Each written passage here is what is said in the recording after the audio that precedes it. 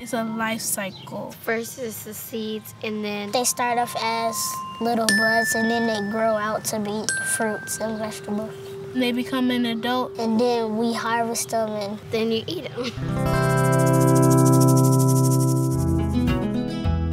Squash, cilantro, Swiss chard, cherry tomatoes, and zucchini. There's one right there. There's the first one. Look at that, guys. That's huge. And these gardens were really struggling at first, weren't they? Yes. And you kept watering these plants, and they finally grew. We ate corn without it being cooked, which is like really awesome. This is my first. This is your first time? First time. We went into Janey Oliver food truck. They teach kids how to eat healthy and make the food good when you're cooking in the kitchen. And we're going to be using real kitchen tools. Take our knife and we rock it back and forth. We're chopping the salad up. This is my first time cooking ever. If you're careful with the tools, you're old enough to be in the kitchen. What's cooking about? Teamwork.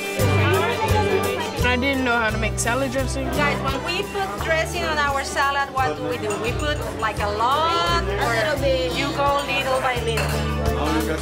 Isn't this easy? The rainbow chard is different colors, and it was my first time eating it. Okay. No. Don't worry about it. I'm not gonna do anything. Now you're okay. Now you're okay. You are the chef. Good job. It tasted different, but it was good. I liked mostly everything except I really don't know what I didn't like. Okay, let's eat over here. I saw kids seeing the food in a different way. When you harvest the food, you can like make different recipes with it.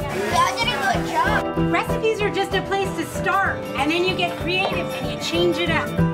For the drink, add some more mint, so when making it like really minty. Everybody happy? Yes. The salad dressing I really like, so I'm gonna make that at home.